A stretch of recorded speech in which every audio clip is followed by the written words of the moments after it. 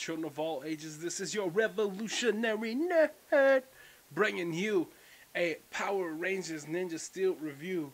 Now this is a little different. It's a little different here. This is Deluxe Rumble Tusk Megazord.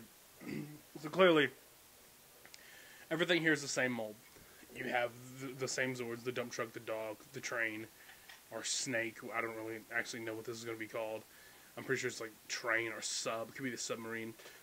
Dragon, and this is the star of the show. So what we're going to do is we're going to move this other stuff out of here. Get that ready because that's going to be a Megazord by itself, and then we'll show you the combination of him with the other Zord. So, yeah.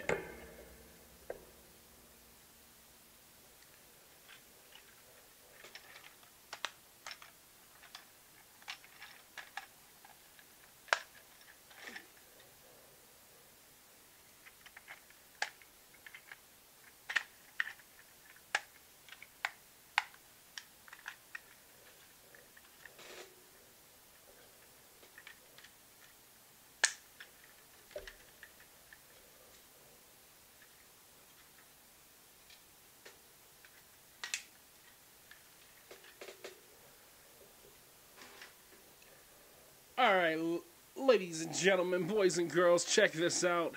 This is the head, or the helmet, or the Ninja Star top, whatever you want to call it. But this is the star of the show right here. This is your Rumble Tusk. You know, nothing crazy fancy. Get him up here. This is the Rumble Tusk Zord. It's the Elephant Zord. It is what it is. If I can actually get these things here, yeah. Nothing crazy. This is kind of what it is. He's an elephant. It's cool. I like it. These backs are going to be the axes. It's actually crazy because he actually stands like super well like that. You would think that because this is a lot heftier here than this front here. This front pops off too. Same thing, same gimmick. And I think the front, if I'm not highly mistaken, which that is always a possibility. Hey, look at that. That's pretty awesome. That is indeed pretty awesome if I do say so myself. So you have your Rumble Tusk coin, or Ninja Star, or whatever. Alright, that's not... So, you know, there's nothing a lot to him. He's a good little standing figure. Pretty nifty detail on him. I mean, obviously the one from Japan's going to have a little bit more color, a little bit more paint apps, but hey, this is pretty awesome. So what I'm going to do for you is I'm going to show you the transformation of him, and then we're going to bring in the other one. This is his Zord. So this is something that's pretty nifty, I like, but in Japan they did not do. Why? I don't know. We've been getting a lot of things over here that Japan does not get. And I'm going to be the one to tell you, that's pretty awesome. So with this one, you just turn these out. Right here. These little knobs, turn them out. You slide them in. Slide them in until what? Until what? You hear the click. That is right, folks. Tell him what he's won. Alright, and then you bring the helmet here. If I can get it there. It's a definite possibility of a maybe. Alright. Boom. Then you have little axes here. And you just put the axes in his hand. The back end splits apart. Rumble Tusk. Mumble, mumble, rumble in the jungle. Look at that bad guy. Alright. Let's get a look at that head. It's pretty good. Looks pretty good. I like the elephant Zord. Rumble Tusk, I'm pretty sure is what they're going to go with. And then I'm pretty sure that's what the combination is going to be called anyway, is Rumble Tusk. But, why don't we swap him out? So, through the power of editing, we are going to swap Zords. Whoa, what do we got here? This is going to be your Rumble Tusk Megazord. I like it. I like it. I think the green goes really well with the color scheme of this.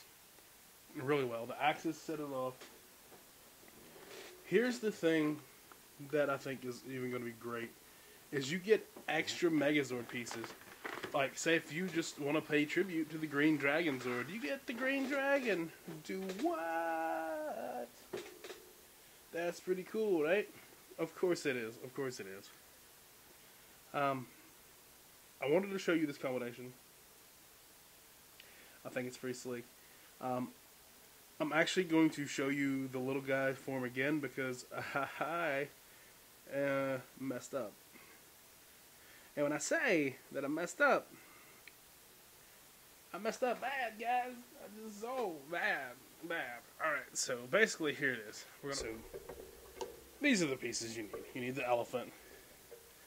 Okay, so you take him out, you pop him back. Okay. You put these together, right here. You put them down. See, this is where I messed up. You put this here. You fold that up, and then you put that like that, so you kind of have the thing. That's how it's supposed to go. Of course, you can do it the other way, too. I didn't do it the other way because I am insane, and I should look at directions, but hey, what do I know? But it's alright, guys. It's awesome. I like that, and I think it's cool because if you don't like that, oh man, I want to put something else here. Let's put, what? Will he fit there? Guess what? He won't. Why? Because I don't understand it. I do know, though, that he won't fit like that, but you can put the elephant like that. Okay? Yeah. That's cool. I like it. Another thing I messed up on, because that's what we do. We fly by the seat of our pants, guys. That's one thing here. This is the right. However, when we attach him into, like, make his little person mode, we're actually supposed to take these off. Back, these go off like this. We pop his head up, and then we split them, and they go on like this. So, like, he has shoulder cannons of doom. Does anyone else get the, hey, this guy kind of looks like Hound or Bulkhead? Kind of the green color scheme, the way that his face is all kind of roundy. I kind of get that bulk. No, he will not stand very. Well, never mind, I'm a liar. He stands pretty good actually. So he gets to hit the table a little bit, shaking a little bit. Hey, there you go. But that is the Rumble Tusk. More Ninja Steel stuff to come. This is just the beginning. We're going to get some the Power Ranger movie stuff coming. Just be on the lookout, guys. This is your Revolutionary Nerd signing out, saying, see you next time.